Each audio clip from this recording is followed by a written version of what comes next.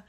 We are now on day 18 of the internet shutdown that began on October 25th when General Burhan took power by force in a coup of the military styles and decided, because he's a brat who doesn't like to share and doesn't want anybody else to have a turn at running the country, that things are actually not going well, and so he's going to take over the reins and fix them. The internet, in terms of mobile data services, is completely shut down.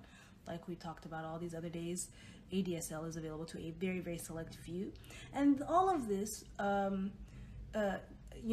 despite the fact that two courts now have ruled in favor of restoring internet services. One we talked about a couple of days ago after a lawsuit presented by the Consumer Protection Agency. And today another Khartoum court ruled that, in fact, no, you should be returning services, internet services, to all users, not just the 10 who signed the lawsuit. In response, General Burhan's media advisor said, the courts can't do that. What? The judicial system is just for show.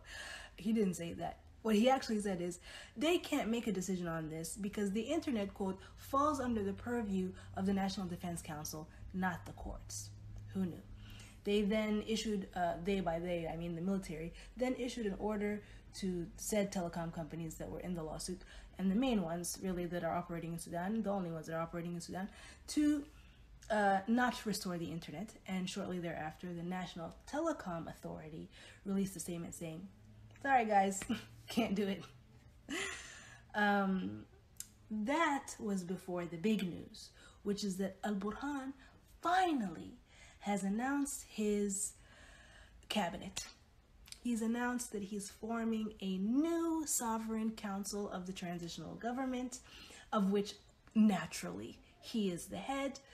Mohammed Hamdan Daglo, known as Hemeti, is the vice president. They have